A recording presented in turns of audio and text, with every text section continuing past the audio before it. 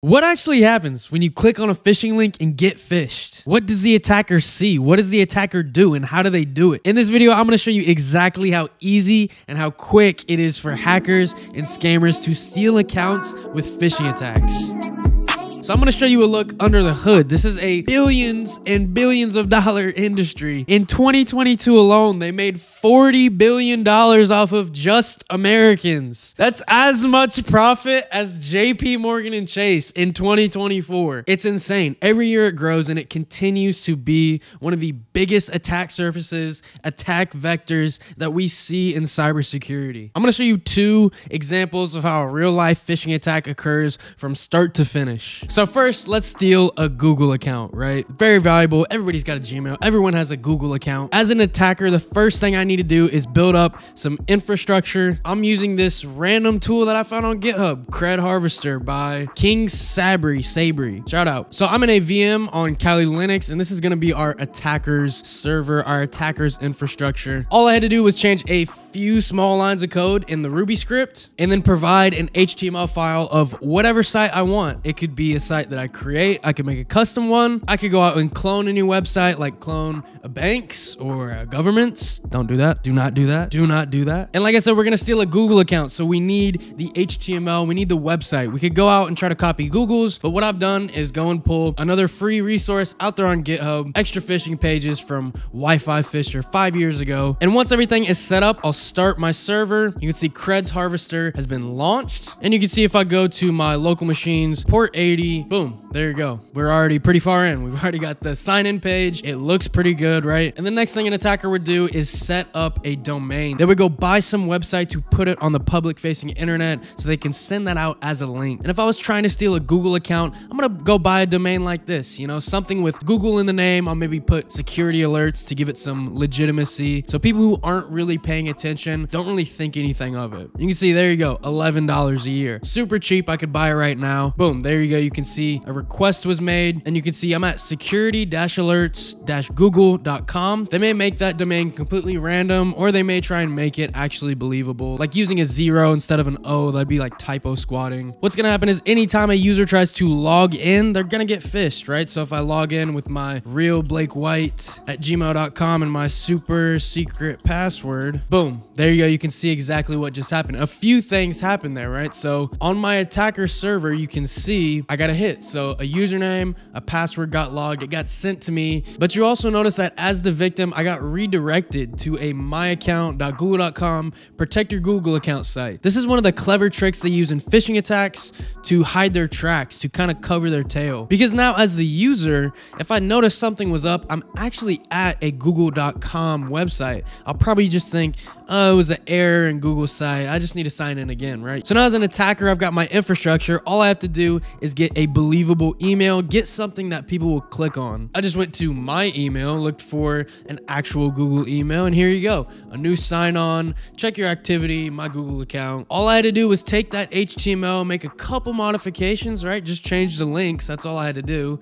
I threw in a little something. Hey, by the way, the guy who's logging in, he's in Moscow, Russia. The user's gonna get this like, oh, I'm not in Moscow, Russia. I'm worried. And usually what happens, it creates that sense of urgency, right? So I'm coming from Google. That's kind of some trust and authority. And I'm adding, hey, there's a sign on. It's a security issue. It's coming from Moscow. Like there's some urgency. They might get worried and their judgment gets a little off. So someone is more inclined to click this link because of the pretext and the pretense that I've set up. And what happens when you click check activity? Oh, that's expected, right? If I'm going to check my account activity, I need to sign in. And let's say the user actually does type in their username and password and they sign in, boom. And it's actually pretty slick, right? They get redirected to an actual google.com website. By the time they're here, or by the time they're at this page, they're already at an actual official google.com website. So that's how the attackers can use redirects to kind of cover their tracks. At this point, they've already signed in. As the attacker, I've already got their username, I've already got their password, and now I can go use this. I can impersonate them, I can get in their email, I can steal their account, I can lock them out. Whatever I'm gonna do as the attacker. At this point, you might say, oh, that's cool. That's a really cool tool, but hey, guess what? I've got MFA.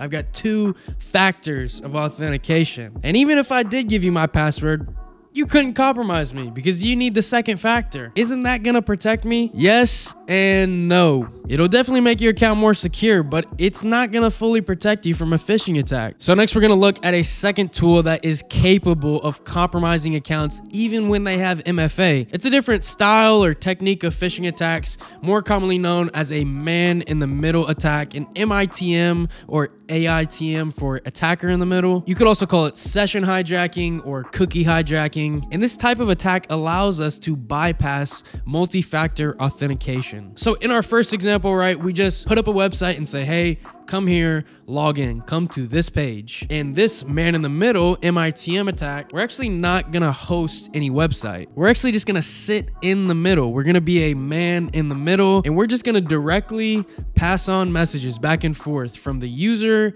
and the legitimate real website. This is crazy, right? So for this attack, we need to grab one file. It's worker.js from this AITM worker GitHub repo made by some great people at Zolder, Applied Security Research. Credit where credit is due. We'll make a few adjustments. Go to workers and pages on Cloudflare. This is all free. And Cloudflare will actually host this JavaScript serverless for you and give you a domain name. I did create a real life Microsoft tenant that I can use for testing. As you can see, I've got an account, an admin account. I'll log into my admin account in my test tenant, and you can see I even have MFA, and boom, there we go. We're at the actual office.com. You can see I'm logged in as admin at Blake White on Microsoft.com. So I've got a whole legitimate tenant, and I'm gonna demonstrate a business email compromise to you. So for example, again, I'll go and grab a legitimate Microsoft email. So I've got my phishing email. I've got my webhook set up. I send out this phishing email, Microsoft account security code. It's a kind of similar thing like, hey, you're signing in. Here's your code. By the way, the location is Russia. I'm not in Russia. Let me log in immediately without thinking and take care of this and protect my account. And what happens, it says, okay, if you didn't request this, click here to protect your account, right? A user's gonna click there, and look at this. On the right is the actual legitimate Microsoft login. You can see by the URL. And then on the left is mine, right? That Microsoft-security at yada da that we created and we're hosting on Cloudflare. They're identical. And that's because they are identical. We are sitting in the middle as a direct proxy. So we request a page from Microsoft, comes to us, we serve it to the user.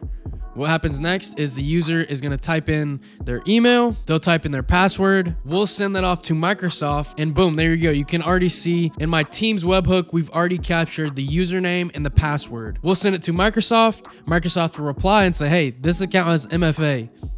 Do the challenge. We'll forward that challenge, and I'll do the challenge on my phone, do my Face ID, and boom, there you go. Let's say I want to hit yes to stay signed in. Now I'm at office.com. So again, with the redirect. So we got the plain text username and password for the account. But what's really interesting is we've got the cookie. We've got the authentication token from that user's browser. So what we can do, so let's say we wanted to get into the user's email. Their account has MFA. We can't just do the username and password. We'll try to log into Office. It's going to prompt us. But now that we have the cookie, what we can do is copy that out, use something a little clever to inject this cookie into our browser as if we had that cookie. We import it. Now all we have to do, watch this, is refresh.